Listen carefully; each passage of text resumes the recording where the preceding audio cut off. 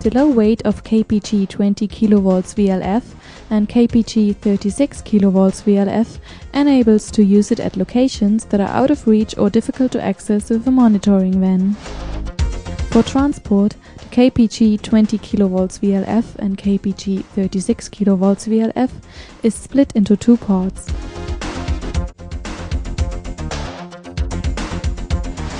Put down the high voltage unit at the place of inspection, close to the testing cable, and set up the operating unit in a distance of approximately 3 meters.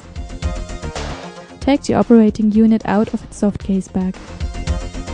The operating unit may be operated either in a vertical position with the operator panel facing upwards or in a horizontal position with the operator panel facing towards the front.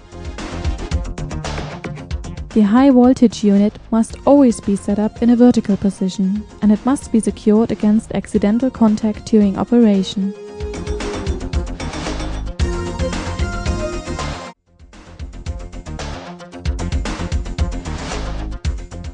Installation and connection of the high voltage unit. Gain access to the testing cable and connect the high voltage unit to it. Make absolutely sure that the cable is free of charge and pay attention to the safety instructions. For connection, mind the right installation sequence. First, grounding. Second, high voltage cable.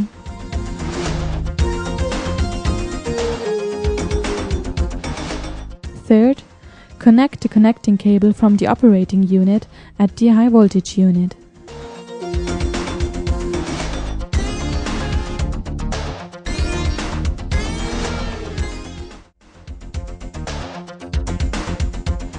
Safeguard the testing area with a barrier. The cable testing device generates high voltages. The device and its peripheral equipment shall only be operated by trained and/or instructed personnel. Local standards as well as working and safety regulations must be observed. Arrange a barrier and according warning signs during the test.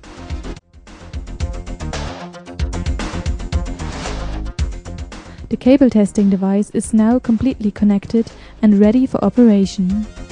Switch on the device with the lockable power supply switch and follow further instructions on the display. A comfortable menu navigation allows a simple, fast and clearly arranged setup of the testing parameters. Optionally, the menu prompting is provided in English or German.